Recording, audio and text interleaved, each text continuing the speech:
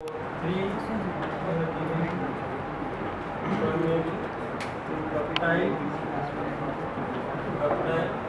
four low density. So these are some of the properties, you know. And what else? With high heat conductivity. High heat.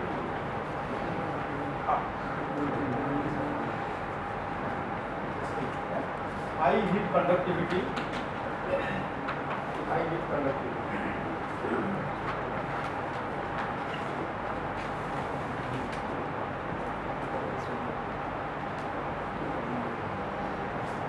So these are some of the important properties, you know, which makes salt so unique. That is a question is last time I have asked, that why salt is considered to be unique substance. Because of these properties, you know, that helps in oil and gas. Now, what we are going to study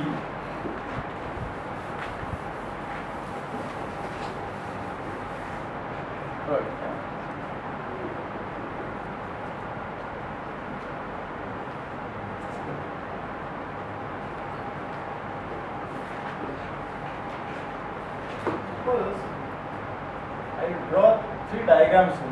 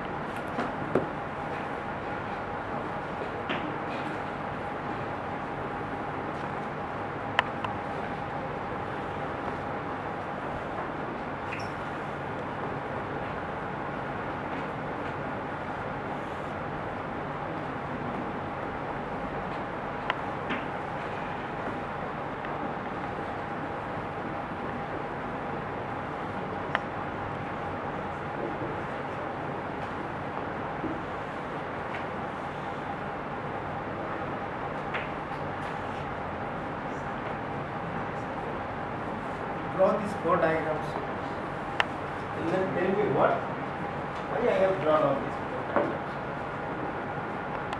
So draw these diagrams.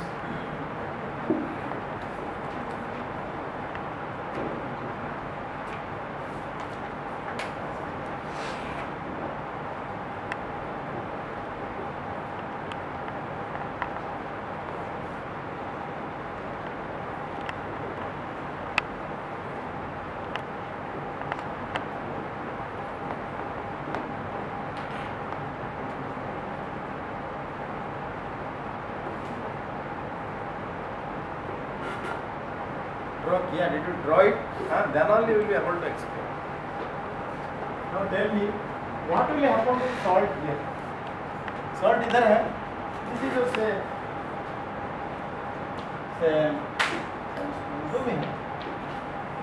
sandstone. This is the basement. Sandstone basement. Now what will happen to the salt here? What will happen to the salt here? What will happen to the salt here? Now what will happen to the salt here? So this is a situation, you know. Now what will happen to salt here? Okay, then let us come to this first. What will happen to the salt here? ये इधर रहेगा कि it will start moving? It will start flowing. What? Why? Differential compaction. Differential loading. That is the language, you know. Here, because of differential loading, it's called differential loading.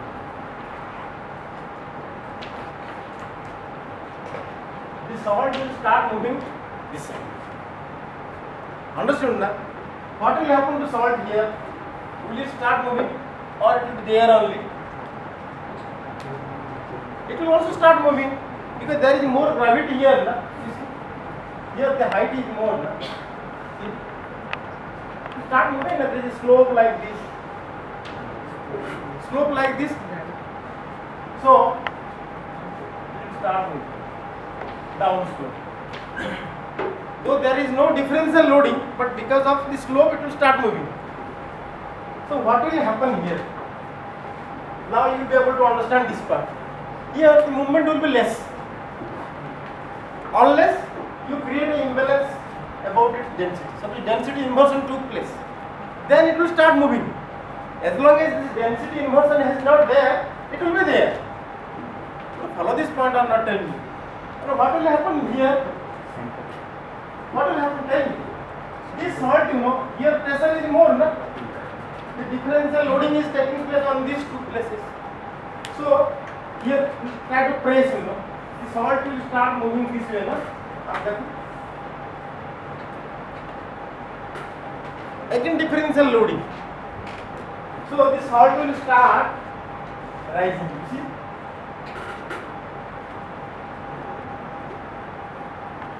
इसे rise करेगा कि नहीं करेगा बताओ आप. Salt will start rising.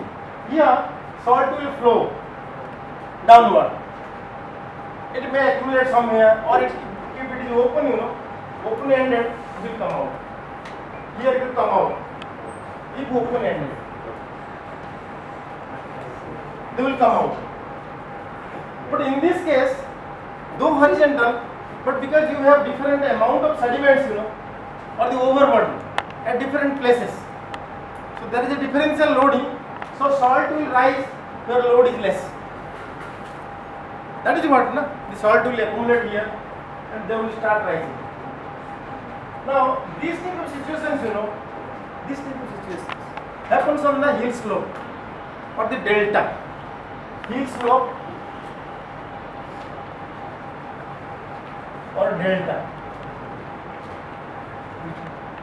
These two.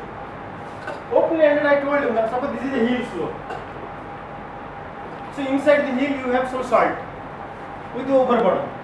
So this salt will start flowing down, So all along the hill slope you will get white marks or the salt layers, salt glaciers.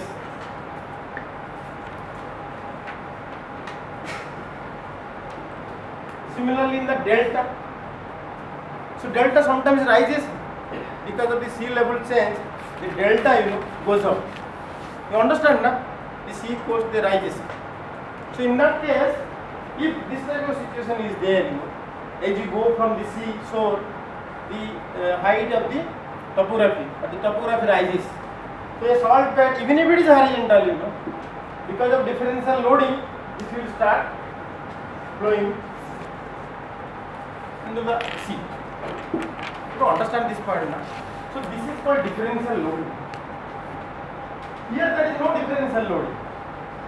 But if there is an inversion of density, then some fracture or some fault, some fracture or fault, if it is there, the salt will start moving through.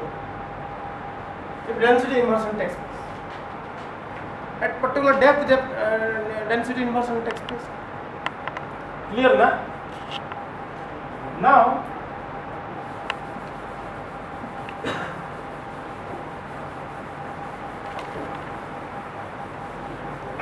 to understand what is differential loading, so we learn what is differential loading.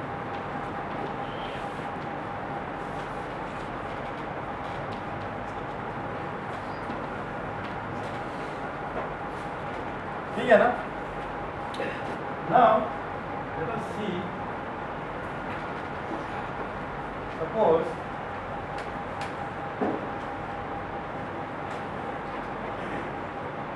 here is the salt and even sediments here. Sediments. So here the differential loading took place and the salt started rising.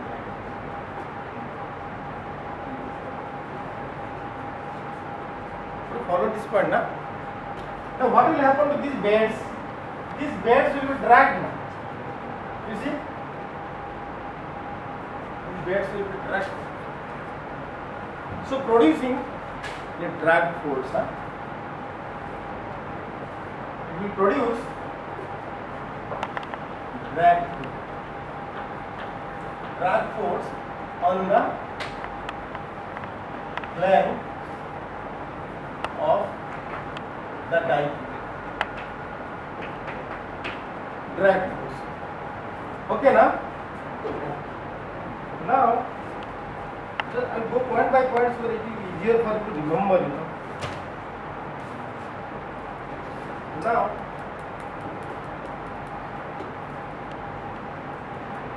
first is drag force. Next what will happen, you know, when the material is withdrawn, you know, this salt thickness will be reduced.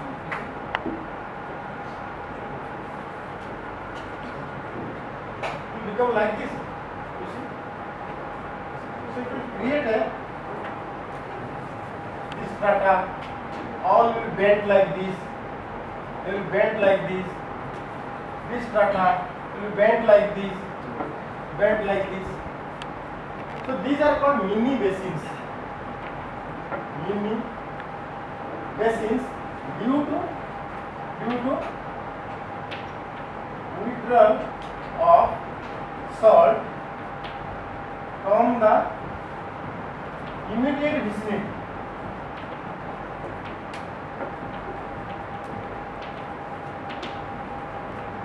So depression will happen. That is called a mini basin, or it has a different name called mini rim syncline. Sorry, it is also known as rim syncline.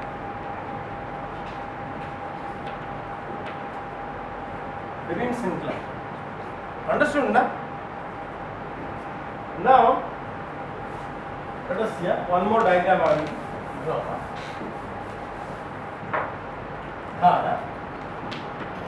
Suppose this is your salt type. These are the mini basins. These are the drag folds. You see? These are the drag folds.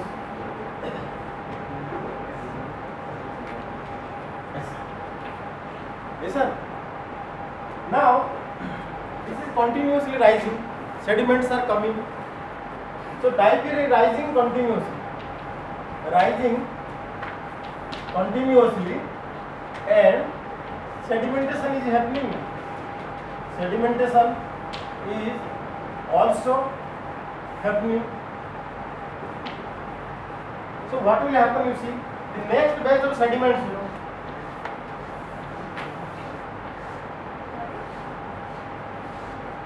ऐसे होगा ना. Suppose fast diverging took place to this extent. So whatever strata were existing, they all bent and basin form, rim syncline form. Now, suppose this stopped here. So at this moment, whatever sediments will come into the basin, they will be deposited here in horizontal beds, isn't it? Like this, like they will again fill up. Then density inversion will take place. All this, then it will start rising. This is a cyclic. So this surface, you know, this surface, you see, and this surface, see, this surface हम क्या बोलेंगे? What will you tell me about this surface? It is the unconformity, no? See, because here beds are dipping in this manner, but these beds are horizontal, so you will get a unconformity. So unconformity surrounding a salt type. So unconformity.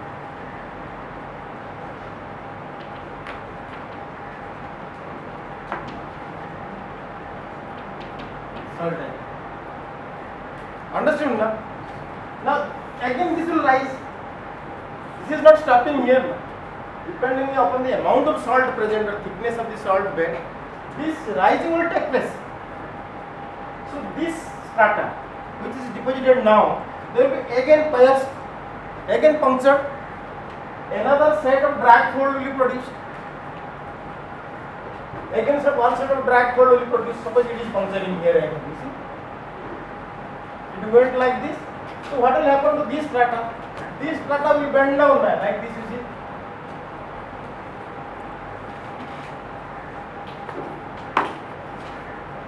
Again horizontal beds will start forming over it. So a chain of unconformity, you know, will develop surrounding the plug. So a chain of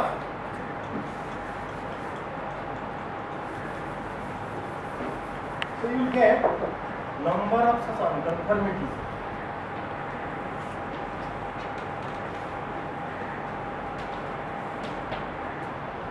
Unconformity, so all will be inside that syncline. Now depending on how much salt is there, how much withdrawal is taking place, what the rise of the dome, so number of unconformity will be decided. Up to this point clear na? So these are called unconformities. Now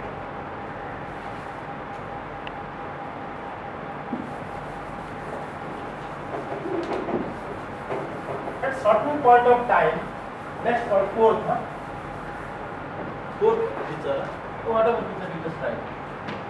You see, this is your diagram, and these are the sediments. You see,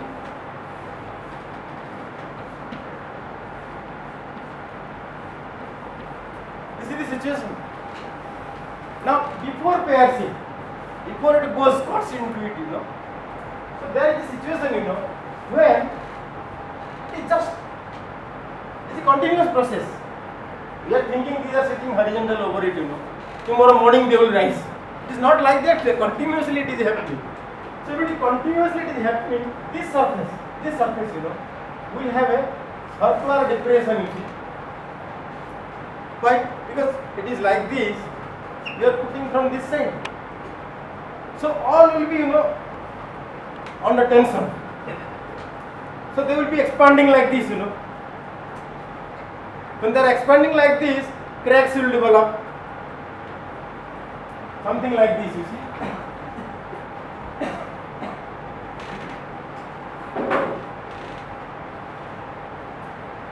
A depression. Follow this diagram. Something depression like this. Because things were earlier horizontal. Now you are putting like this. So they will all break apart. They cannot hold it together now. So there will be collapse. So a radial depression will form with radial joints, circular joints like this, There may be some circular joints, radial joints, Initially it will dome. Initially it will be standing up. But as more and push happens, what will happen? They will crack now. That is the thing. They will crack and start subsiding. Once crack happens over a liquid substance, it is a liquid, They cannot float. Those substances cannot float. They will start to subside. So a ring setup, a conical subsidence happens. A conical subsidence due to collapse of the overburden. Collapse of overburden. Understood that? So this will be marked with circular or concentric flexures or joints, concentric joints, or radial cracks or radial joints. To understand this pattern, why it is happening. So during volcanic eruption, what happens? That plume comes from below. See, initially it will be dome. Initially it will be dome. But later on what happened? It is a liquid thing, So the whole thing will be expanding. From below, when you are pushing like this part is expanding. When it expands, cracks will develop. When cracks develops, means subsidence happens, Only because you are having a liquid melt, at the bottom. They will try to sink inside this liquid melt. So subsidence happens. So that is why this sort of cracks develop, radial as well as concentric. So this is the expression of a salt dome on the surface. So if you take a remote sensing data, remote sensing cover, like a satellite image, so you will find this type of circular features